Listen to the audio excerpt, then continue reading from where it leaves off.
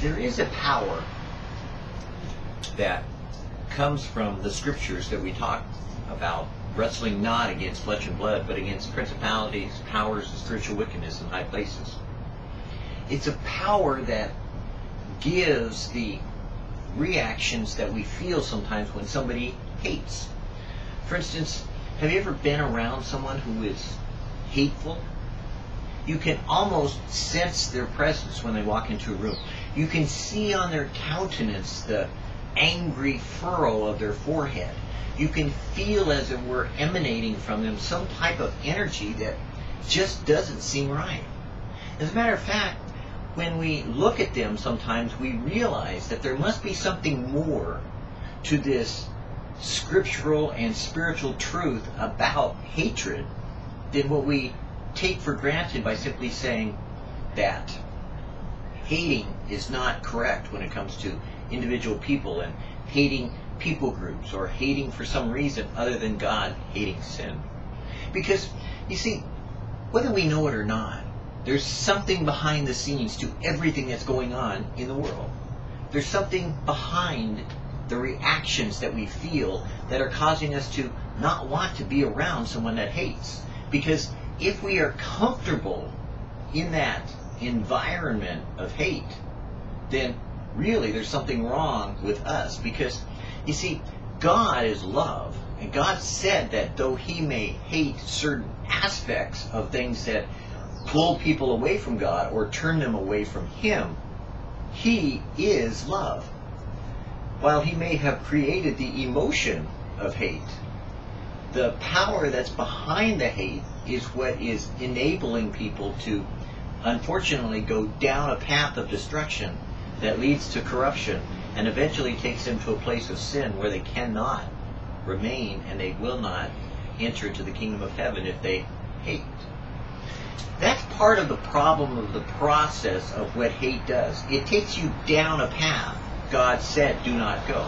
He said, be ye angry and sin not. Because if you give in to anger and you recognize it for what it is, if it's meant to take you from one direction to another, you'll use that energy in a positive and constructive way. Because it says, let not the sun go down upon your wrath, but rather deal with it before you go to bed. Because a lot of people that hate show by way of their history that at some point in time they started off angry.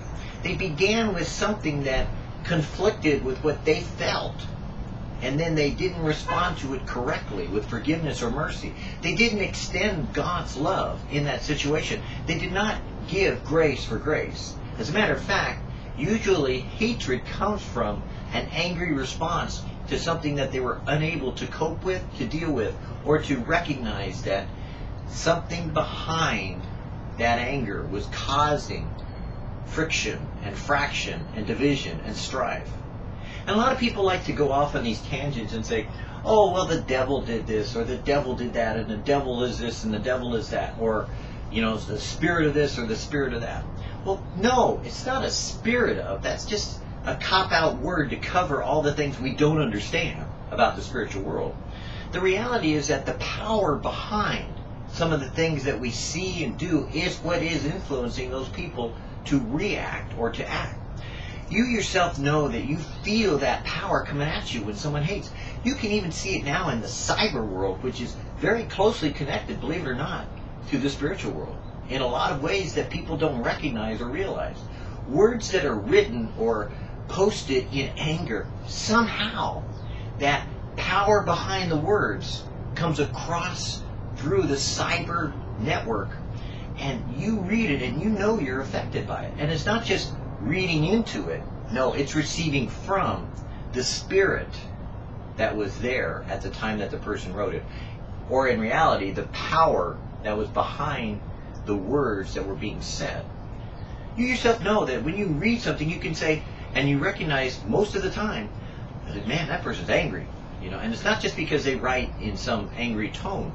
You know yourself that you've read things that were self-righteously written, and sometimes you felt the anger coming out of the person, and you went, whoa, and you were taken back by the discernment that God had given you to recognize the power behind the words. in history we are told that the pen is mightier than the sword for a particular reason, because we do recognize that words have a power behind them. They are able to do something we don't know. And it's not just simply a profession of the word, because a lot of people like to say speak into existence things, and it's not true. It has nothing to do with it. It has to do with the power behind the words. And if the power behind the words is correct, for instance, like God being the power behind the words, let there be light, then the power behind the words causes there to be light. God. Likewise, whenever you're dealing with words and speaking them, writing them, or inscribing them in some way, be careful of the power behind the words. Be careful of the spirit that you have behind what you're saying or doing, because it's communicating itself across the medium that you're using, whether it be written in a book, whether it be written in a letter, whether it be written in a postcard, whether it be written or inscribed on the internet or posted, whether it be in an instant message, whether you be talking face to face. We're told that the tongue is mightier than the sword, and that it's like an unruly member, and that it can spit out all these things, because out of the heart comes all these vile, ego, maniacal, yucky kind of trespasses and sins and murders and angst that goes on against the Spirit of God, against peace, love, and joy.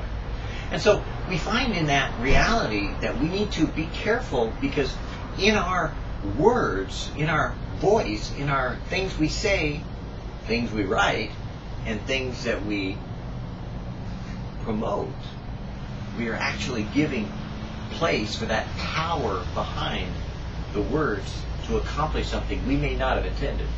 You may have a perfect presentation, but if you're angry and furious and you present that presentation in the wrong attitude, the wrong spirit, the wrong power behind the words, then you're going to find that, guess what? Your hearers didn't really get the message. They got the attitude. They didn't get the message. And that's probably the most important thing that Jesus was saying about the attitudes, was that blessed are the poor in spirit, because more often than not, the attitude will communicate greater than the words themselves. But the power behind them is what is empowering the words to have the effect on the soul that the mind may not necessarily receive from the message itself. So we likewise ought to be careful of the things that we read as well as the things that we hear, because those words that we hear causes us to have faith. And if faith comes by hearing, and hearing by the Word of God, then using in a negative way the power behind that, then something would cause us to have less faith if it's not the Word of God, and we listen to it, and we are assaulted by the power behind it. We could actually be influenced in a negative way to create a false sense of security, a false faith, a lack of confidence in the things that are unseen, and an unhealthy confidence in only those things we can see. Because that's what hatred does. Hatred often personifies itself not in the unseen realm, but in the physical, verbal, visual world that we live in right now.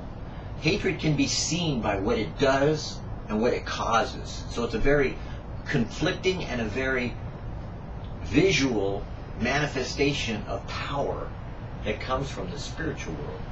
So things that are coming from outside of the realm of our world we see, touch, and feel often are more powerful than the things that we can actually see, touch, and feel, because those are the reactions or the consequences of things that have happened in the spiritual world.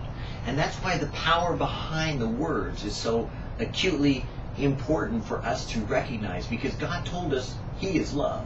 So if we manifested in ourselves the right attitude, love, joy, peace, kindness, gentleness, meekness, temperance, self-control, then what we say and what we do would be covered, as it were, for love covers a multitude of sins, and a lot of the things that we inadvertently do incorrectly would be covered by the correct attitude and actions that we have. So even the negative things that we hate or that we become angry could be brought under the control and self-control of the mind of Christ if we would have the right attitude about them, if we would have the right spirit in us, if we would communicate them in the right power behind the words.